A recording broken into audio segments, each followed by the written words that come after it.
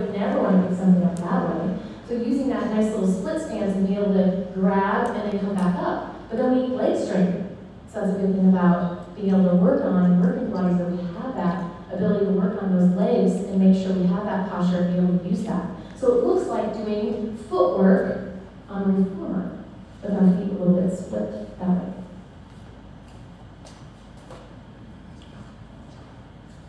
So daily living activities. So the first one I put on there, playing golf. So what's straight posture in golf? Well, we have to turn in golf, and we have to move our body. But if I golf and I'm already like this, I'm not going to have that much turn. There's a law in anatomy, and it's named after Friet. So just like in any other study, somebody figured it out, so they got their name on it. So Friet figured out, if you take movement one way, and then you go ahead and move another way, there's not the same amount of motion available. So if I bend forward, I do not have as much rotation in my spine as I do if I'm upright straight. So if my posture already starts like this, I will be able to backswing as well as somebody whose posture is more upright. Here. Now we want to make sure that our chin is not way in front. We want to pull it back so they're right over top of one another. Now from here, we're going to curl from our abdominals. And what I want you to remember, the body, we've got 4 quadrants. Quadrant 1, right underneath the breastbone. 2, right above the belly button. 3, right below the belly button. And 4, right above the pubic bone. So we take a nice inhale here. We're going to gently roll over quadrant 1. Then we go over quadrant 2. Then we go over quadrant 3. Then we go over quadrant 4, and then gently rise back on up.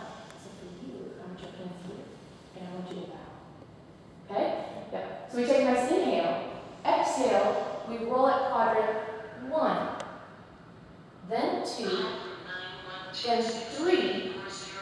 Then we go to quadrant 4. Take a nice inhale and stack back up. 4, 3, 2, and 1. Bring your hands by your side, see if you can maintain that same line of your head. Take a nice inhale.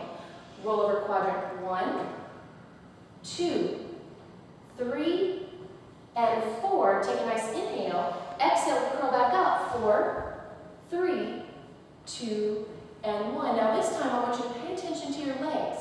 As we roll forward, did our weight shift away from the ball of the foot? Did our legs lock all the way straight? We want to maintain that same position we have with our legs here. We take a nice inhale. Now we curl forward.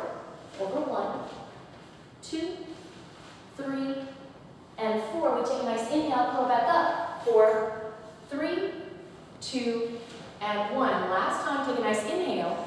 Exhale, and we curl over 4, or 1, sorry. 2, 3, and 4. Inhale here. Exhale, we come up. 4, 3, 2, and 1. Now we're going to take that curl a little bit further. Make sure you're pinching, please. As we go down, and now we're gently going to bring our hands down towards the ground. Soften those knees as we need to. So start up nice and tall. We start with an inhale. Exhale and start curling over your quadrants. 1, 2, 3, and 4. Bend those knees as you need to. Bring your hands onto your mat and walk out onto your hands and knees with your head pointing towards the mirrors.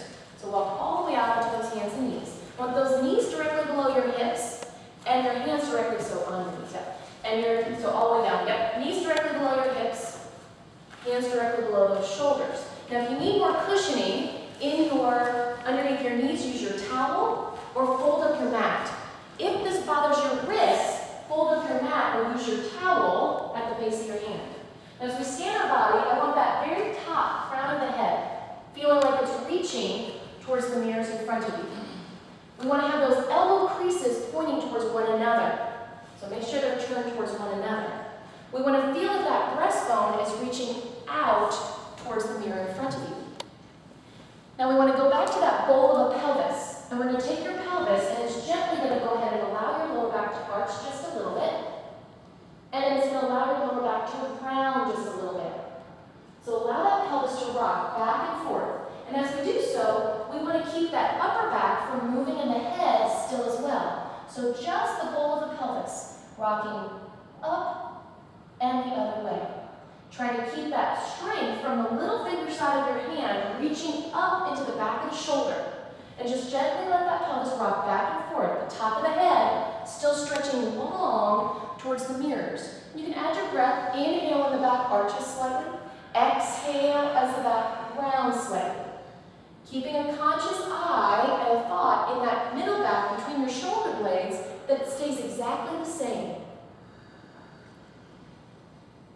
Now pause somewhere in the middle where you feel your back is not arched too much, nor rounded too much. And now we're going to do a little rotation in your pelvis. So we're going to take that right side of the pelvis and feel like it goes down towards the ground as the left side lifts up. And then we're going to do the same thing going the other way. So that pelvis is rolling one way versus another. So instead of wagging up and down, it's a twist, twist, twist, twist, twist, twist, twist, twist, twist, twist, twist, twist, twist, twist, twist, twist, and pause in the center. Now you would imagine there's a little cup resting on the top of that pelvis.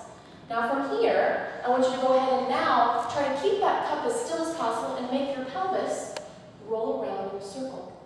So the same thing we do a lot of times lying on our back, but we're letting that pelvis roll around in a circle, finding that connection in the abdominal muscles to allow that movement to happen.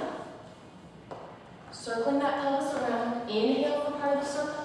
Exhale. It may feel very odd without having that tactile contact with a ball or the mat behind you. But get that sense of that movement. Now we're going to reverse the movement.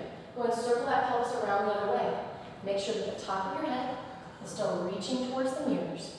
We still imagine that index finger to your chin and the thumb at the top of the breastbone. And gently pause, and we're going to go ahead and sit back slightly towards their heels as their body will allow. Inhale here. As you exhale, everybody now lie down onto their stomachs. Rest your hands on top of one another and place your forehead onto your hands. So lie all the way flat onto your belly. Come all the way out nice and long. And lie back in the middle. All the way flat on your belly. So hold your hands all the way up. Yep. Now as we're lying on our stomach here,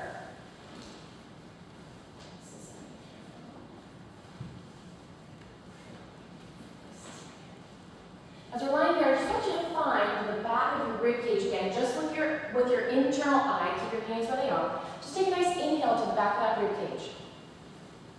And then exhale, let it on out. Take a nice inhale. And let it on out. Still finding that same lift. So I want everybody to feel like that bottom of the Y, that pubic bone skin is lifting up towards your belly button. This time, keep your hands where they are, and as you inhale, make that breath go to your breastbone, which causes your breast area chin towards your chest. I want you to gently take your right hand and walk those fingers forward so they're still touching the ground. Now keep that reach of the arm. Inhale and gently float your hand up. Exhale, press your hand down. Inhale, float it back on up. Exhale, press it on down. Inhale, float it up. Exhale, press it down. Last one, inhale, up. Exhale, press down and put it all the way back underneath you. And gently slide that left hand in front. And when that hand goes out in front, the shoulders